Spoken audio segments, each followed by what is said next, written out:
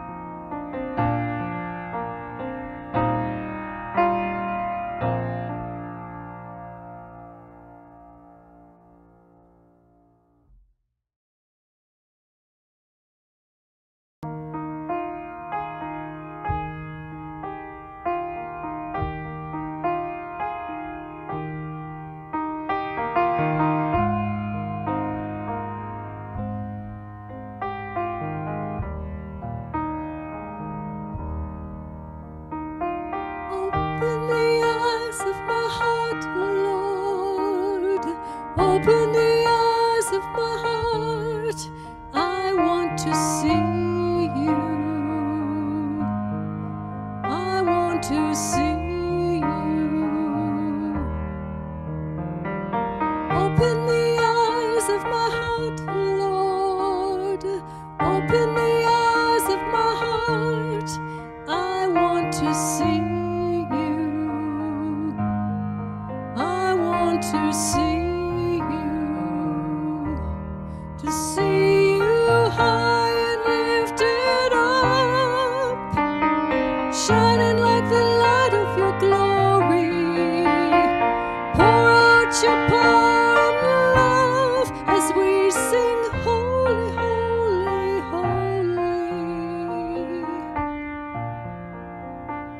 Open the eyes of my heart, Lord. Open the eyes of my heart. I want to see you.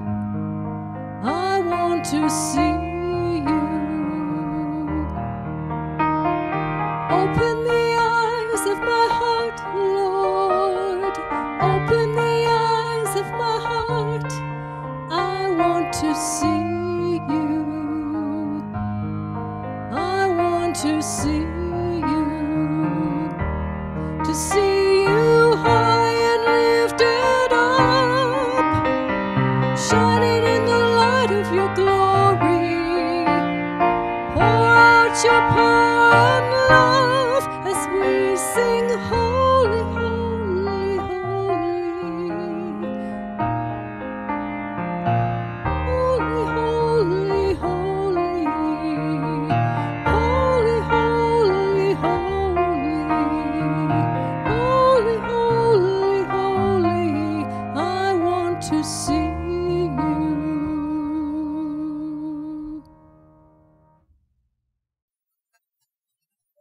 Please join me in our call to celebrate. What must we do to perform the works of God?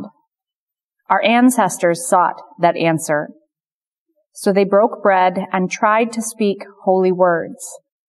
But God was already there. What must we do to perform the works of God?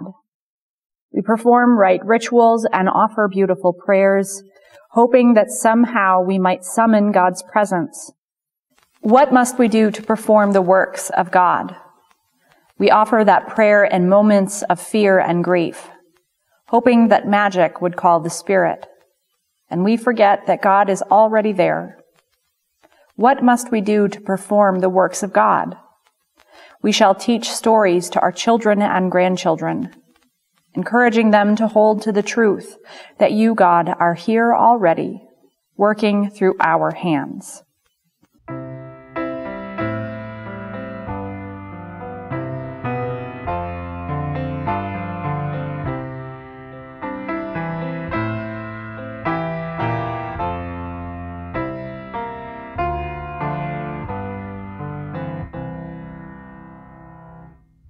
Holy, holy, holy, Lord God Almighty. Early in the morning, our song shall rise to thee. Holy, holy, holy, merciful and mighty, God in three persons, blessed Trinity.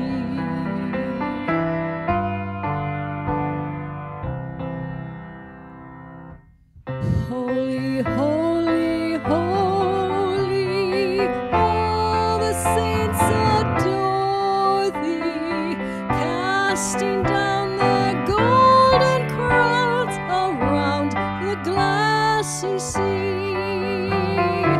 Cherubim and seraphim falling down before thee, God ever living through eternity.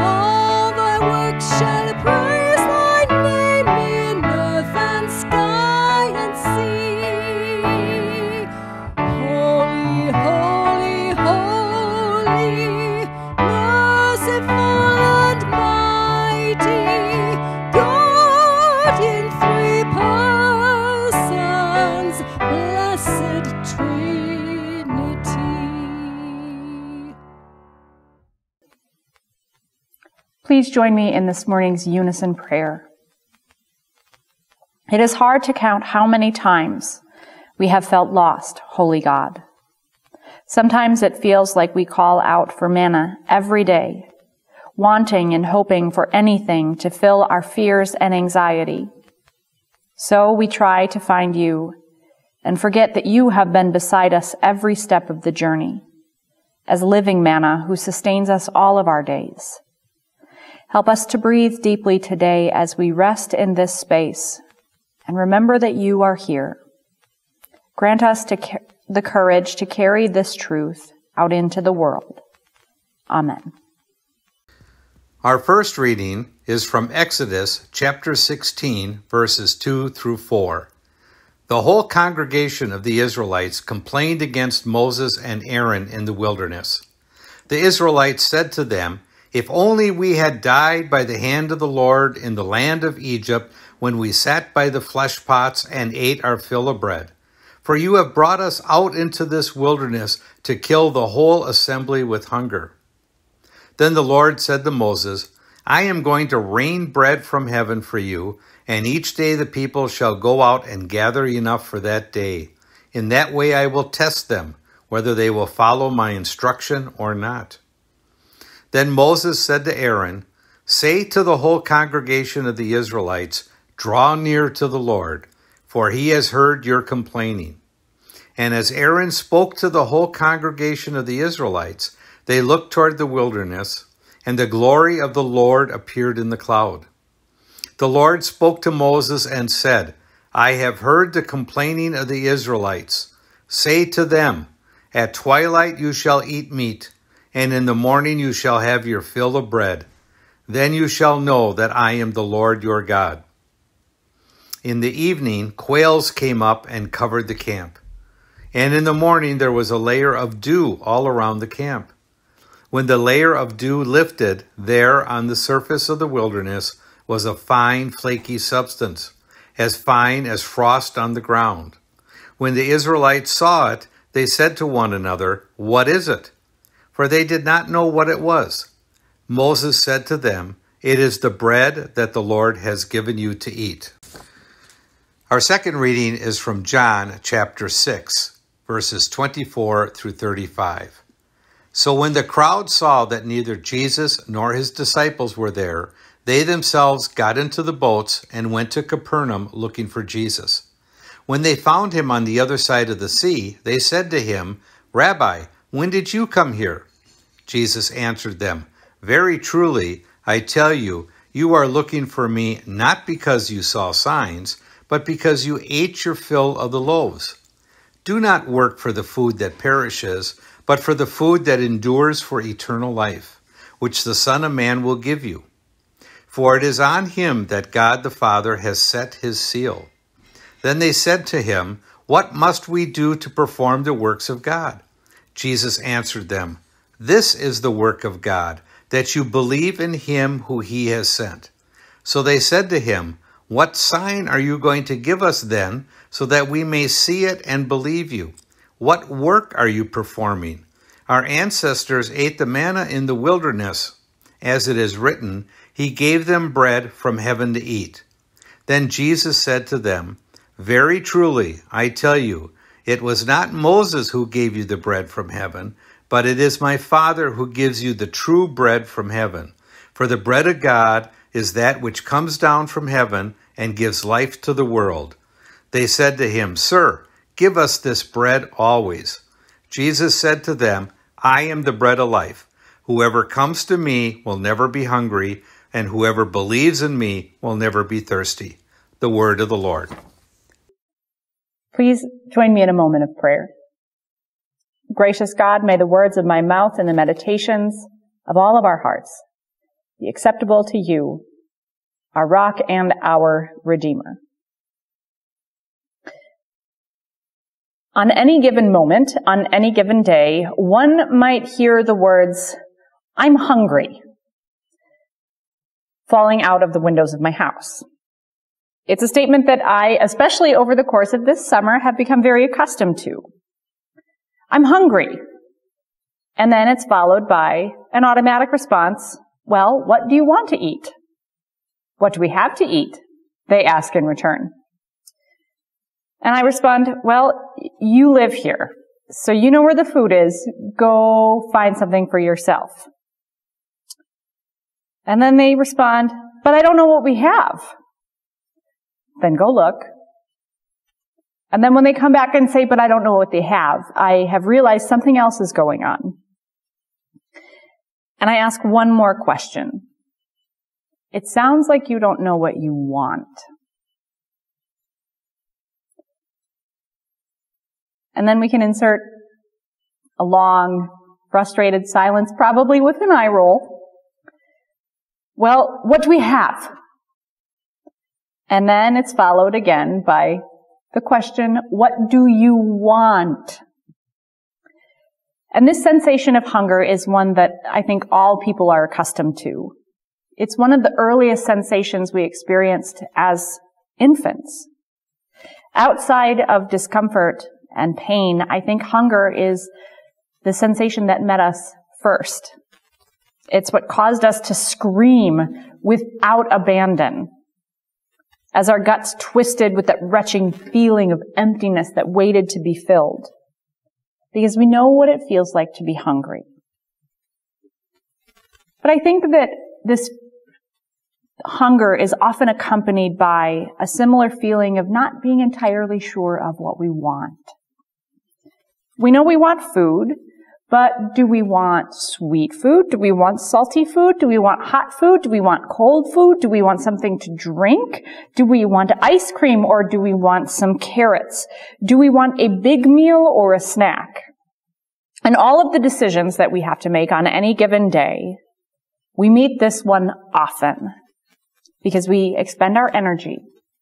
Our bodies utilize the carbs and the fats and the proteins that we feed it in order for our bodies to simply breathe and our hearts to beat and our brains to continue to process information. So we expend a lot of calories, which means we need calories. And we get hungry persistently, especially preteens and teenagers. I know that if you at any point in time have housed a child between the ages of 11 and, 20, you know that the statement, I am hungry, will be a regular occurrence, and it will slowly grind and erode your soul because it happens all the time. And so, as a mom of preteens, it's no surprise to me that Jesus is met with a mass of people who follow him and over again say, I'm hungry. Because it was last week, we saw Jesus and he broke bread over and over again and satisfied the hunger of these people. And so they remembered that. They remembered that sweet taste of bread and how it kept coming about, how their stomachs were gleefully filled to the point of comfort. And they were content. So they followed him because they became hungry again. And friends, I think we're more persistent about finding Jesus and following Jesus so that they could get more and more of this bread. I think they were probably more persistent than the people who keep calling you to talk to you about your car's extended warranty. Because they're hungry. And they know Jesus has something to satisfy them. And they want bread because that's what they remember that they had. But Jesus says, hold up. I'm not sure you're actually looking for bread. Sure, it makes you feel good. Sure, sure, it tastes good. Sure, it fills that hole in your stomach. But I know, and you know, that eventually you will get hungry again, and then you're going to want more bread. What you need, crowds of people, is bread that endures for eternity. And they say, yes, we want that. Tell us how to do the works of God. And they respond as if they are a group of people who believe in their deepest selves that they will never experience hunger again.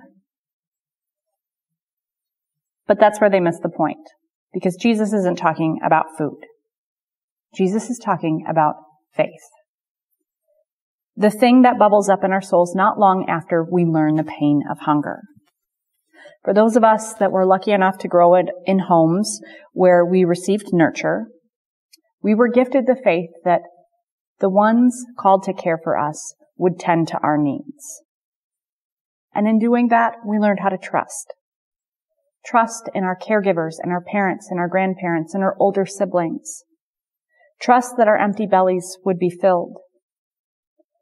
And many of us learned to live into that trust. And that trust is what Jesus identifies as faith. Now, faith is not a noun in this passage. It can't be compared to this actual piece of bread, as this faith doesn't have mass or take up space. Instead, the faith that Jesus is talking about is a verb. It's not summoned by simply believing in something, but it's a deep trust, a deep feeling that somehow changes us. And this trust has the power to transform our fear into hope. It has the power to transform our perceived failures into opportunity. It has the power to shift the whole way we look and experience the world. This bread, this faith, this trust, this is what Jesus is talking about. It's something that has the ability to reorient our entire lives and not just satisfy the hunger we periodically experience. Instead, it has the power to shift and change and alter the world around us. So much so that when we receive and live into this faith, when we do the work of living within it, we see how easily dignity could be offered to each human being. So much so that our fear, our own personal fear of not having enough, would be replaced by the truth that there has always been enough.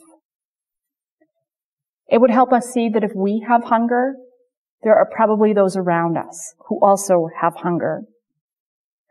It would give us eyes to see past our own pain into the faces of mothers whose eyes stream with tears of grief and with fear for their children. And this faith would give us the courage to remind us that we can trust each other with our lives, that we now and always have entirely depended upon God and one another. This is the bread I'm talking about. This is the life-giving bread of faith. And Jesus says, "Truly, I tell you, when you find this bread, it will satisfy you if you work it." But we have to work it because this faith is rooted in action. And this morning, Christ reminds us that we must be rooted in action. Our faith has to be rooted in work. It has to be rooted in trust. It has to be a verb and not a noun. And it has to be rooted in vulnerability and honesty. And it has to be rooted in the same hunger that God carries. That this world might be the place God long ago dreamed it would be. Where no masses of people, where no children, where no mothers, where no fathers, where no parents, where no neighbors would have to offer the statement, "I'm hungry," ever. Because they would have already been satisfied. So may it be, dear friends. Thanks be to God. Amen.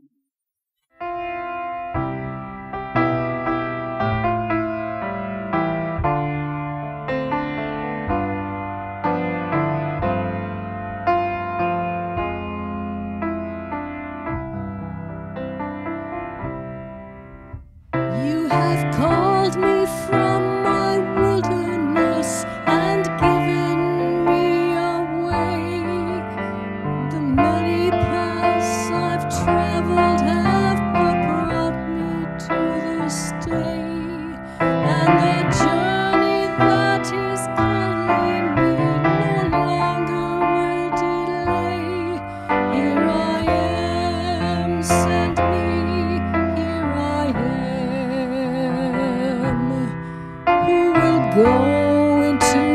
darkness where my people live in fear, who will speak of truth and charity so all of them can hear.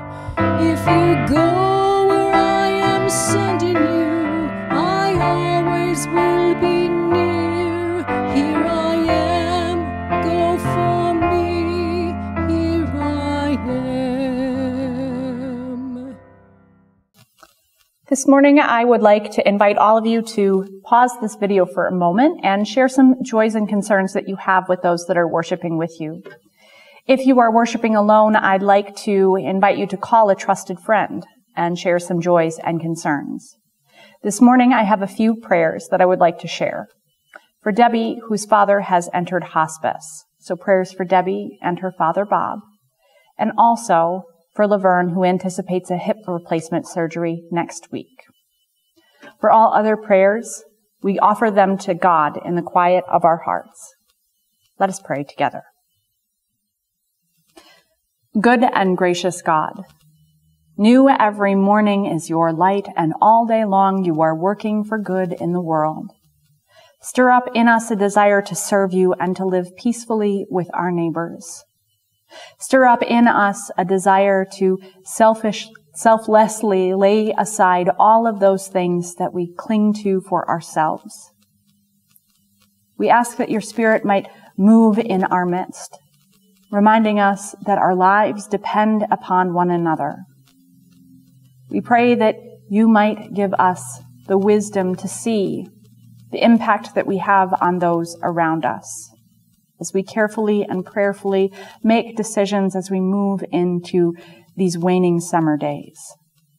We ask prayers for safety for all of those who travel, and we ask prayers for all of those who recover from and anticipate surgery. We offer prayers for Laverne and prayers for all of those in this congregation who continue to recover. We offer prayers for all of those who sit beside family and friends as they transition from this life to the next. We offer prayers for Debbie and for her dad, Bob. And we ask that his passage might be gentle and that you might embrace him into the great cloud of witnesses. And we are mindful for all of those in our midst that mourn and grieve, whether those losses are recent or distant. Surely you are a rock and a refuge to us in times of trial. And we gather all of these prayers together in the name of Christ, who taught us to pray. Our Father, who art in heaven, hallowed be thy name. Thy kingdom come, thy will be done, on earth as it is in heaven. Give us this day our daily bread, and forgive us our debts as we forgive our debtors. And lead us not into temptation, but deliver us from evil. For thine is the kingdom, and the power, and the glory forever. Amen. This morning we will be celebrating the sacrament of Holy Communion, so if you have not already done so, I'd like to invite you to gather some elements to eat and to drink.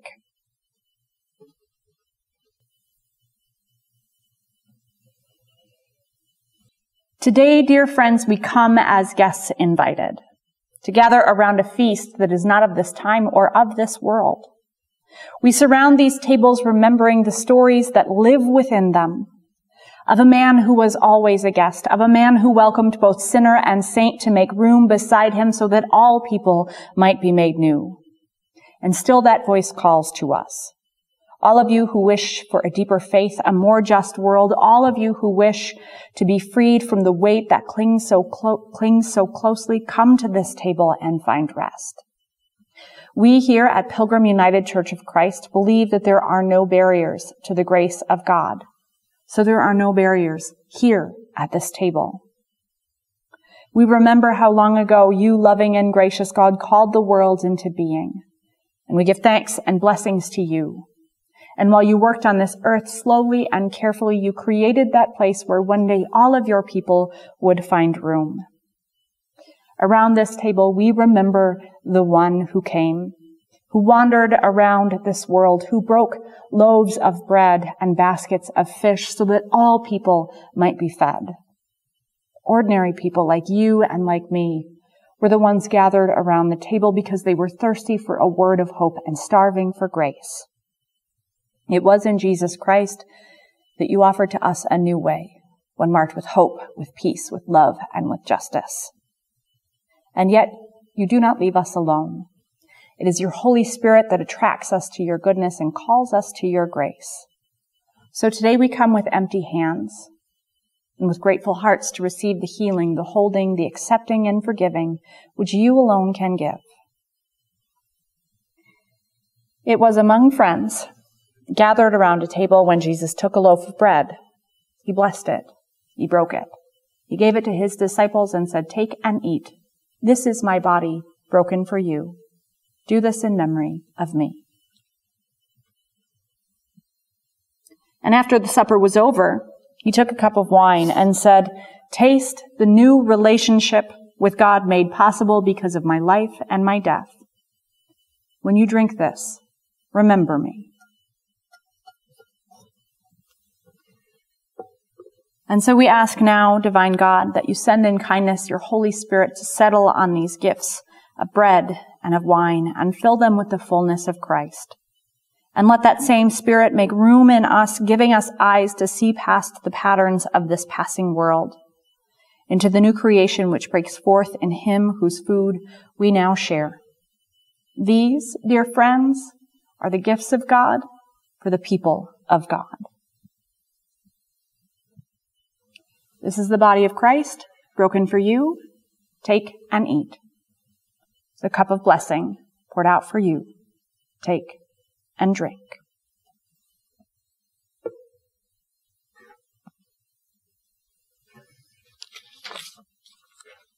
Now let us pray together. In gratitude, deep gratitude for this moment, this meal, these gifts, we give ourselves to you. Remind us to live as a changed people, refreshed by your presence and strengthened by the community that holds us. We have shared the gifts of God and cannot remain the same. Ask much of us, expect much from us, enable much by us, encourage many through us. This day might we live as your body in this world. In the name of Christ we pray.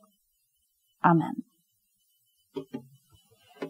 And just a reminder to all of you who have received this service in an email, there are some announcements that accompany this service, so feel free to hop back to your email and take a look at our announcements for this morning. And also, I want to say thank you to all of you for your continued support of Pilgrim. We are grateful for the gifts that continue to flow into this place as we continue our work and ministry in Ozaukee County and the wider communities. If you feel so moved to donate today, I'd like to invite you to head to our website where you can find a donate online link. As always, you can send your donations directly to the church as well. This morning, as we celebrate the gifts that we bring, we share the peace of Christ with one another. May the peace of Christ be with you.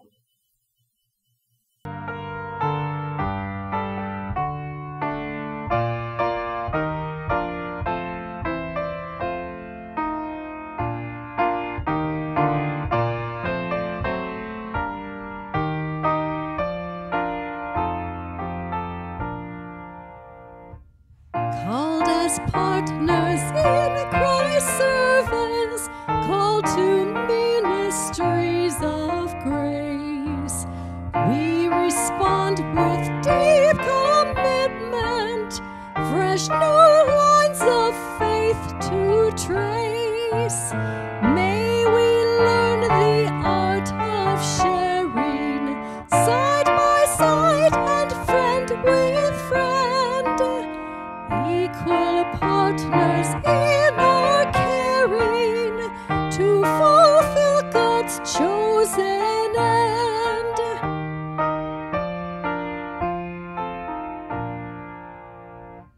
Thus new patterns for Christ's mission in a small or global sense help us bear each other's burdens.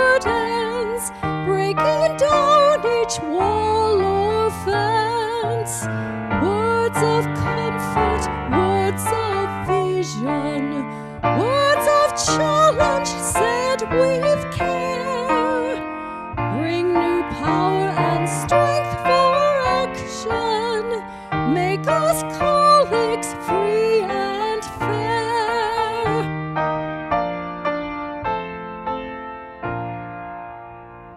So God grant us for tomorrow ways to order human life that surround each person's sorrow with a calm that conquers strife. Make us partners in our living, our compassion to increase. Messengers of faith, God's giving, hope and confidence and peace. And now, dear friends, go into the world with the grace of Christ, the love of God, and the communion of the Holy Spirit now and always. Thanks be to God. Amen.